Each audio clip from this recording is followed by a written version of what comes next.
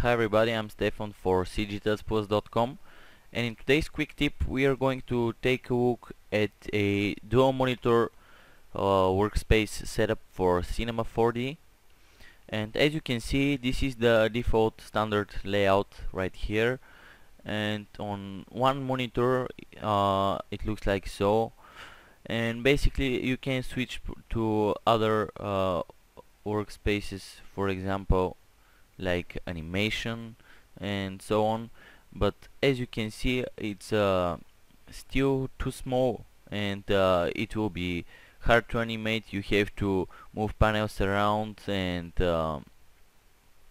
tweak things, and this takes a lot of time, and that's why having a dual monitor setup will help you a lot. So I'm going to include my workspace preset file in the project files for the quick tip, and I'm going to explain how to set up the workspace. Not exactly how to move the panels around, because this is pretty basic and easy, but explain what are the advantages, and show you the workspace I came up with. So let me switch to my dual monitors setup, and let me resize the cinema. As you can see, I'm going to show you only one monitor at a time.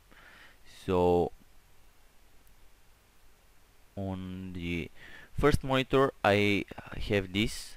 It's obviously a bit bigger because I'm using a 24-inch monitors, and this is a 720p resolution, so everything is scaled down a bit.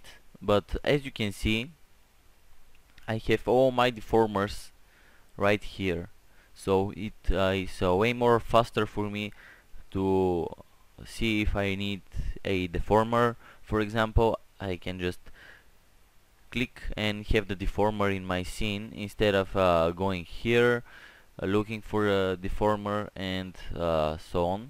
And the good part is that I have the names of the deformers, because I have chosen to have a bigger icons here. And on the bottom I have the timeline, and I can use it while I animate. Also, you can use the shortcut Ctrl+Tab to switch to full screen for some of the panels. For example, if you want the timeline to see it on full screen, you can just put the mouse here and just hit Ctrl+Tab, and this is going to switch the panel to full screen view, and it will be a lot easier for you to work. And as you can see, I have some selection tools right here which help me in my work, and everything else is pretty standard here on this monitor. Now let me swipe the program here, and as you can see, that's what I have on my second monitor. You can see that this is my scene tree here, and it's a lot bigger, and I can have a lot more layers before I need to start scrolling around in order to find the layers and objects I'm looking for. And as you can see, I have the MoGraph menu here, all the cloners and MoGraph objects, as well as all the effectors here. And again, you don't see all of them because I'm recording on a 720p resolution, but at full size it's perfect. Also, I have some soft body and rigid body tags here, and in general dynamics tags, because I use them in some of my projects, and I found that this way it will be easier for me to work. Also, I have an icon for my CS tools here, and for more information about CS tools you can check the Grayscale Gorilla website, and there you can find more tutorials and uh, see how to install them.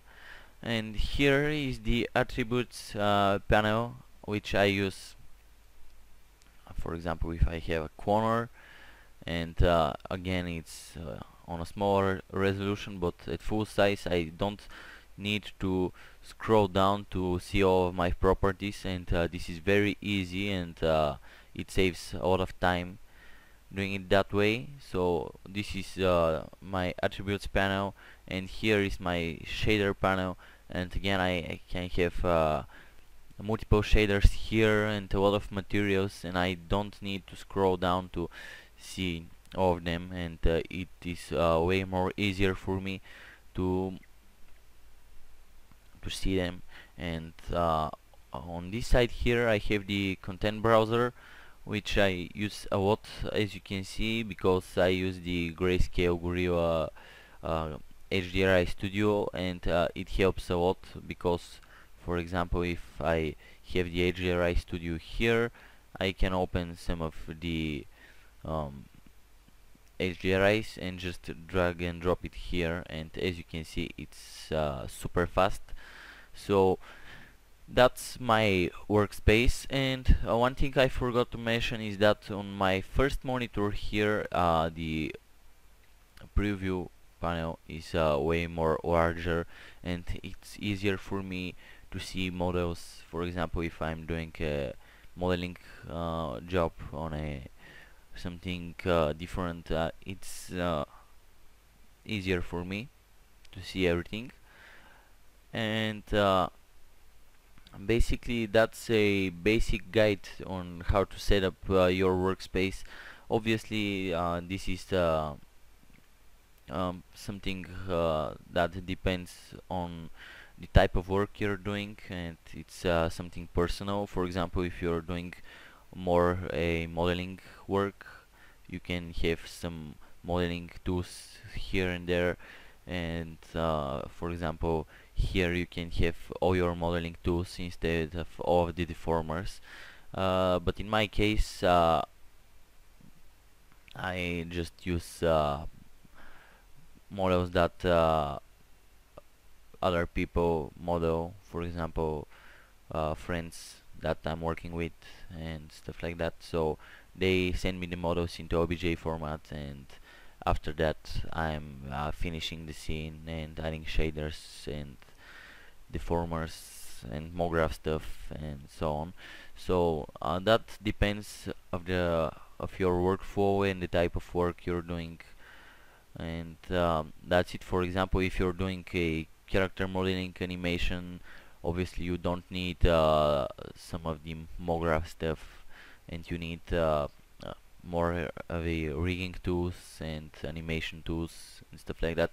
So it's pretty personal thing, but in general that's a good way to start, and it works for the most of the things that you can do in Cinema 4D. For example, some title animations and MoGraph stuff and abstract animations and so on.